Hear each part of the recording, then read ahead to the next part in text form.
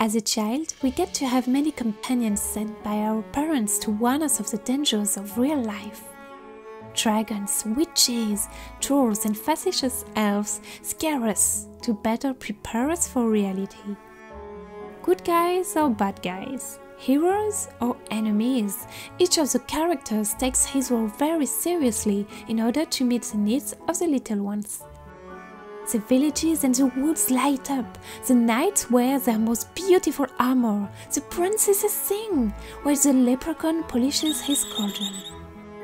They want to be examples to follow, they want to guide and they want to protect. But little by little, the boy or girl goes on an adventure without them, outside in the garden, and then at school.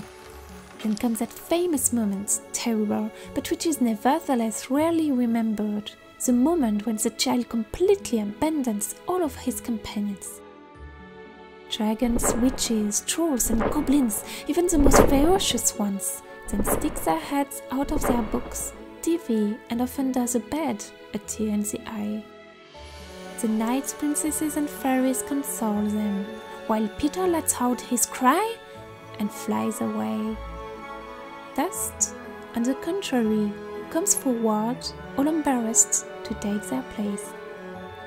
Their goal has been all achieved, and only a bitter nostalgia remains, which will disappear only at the birth of a future infant. But sometimes, one child becomes more attached. One child listens. He watches the door of reality open in front of him, but he's not very excited. Because deep down, he feels that this curiosity will also mean sacrifice. And because Peter Pan has formally forbidden him to grow up after all. So, why open a door if it's to close the first one?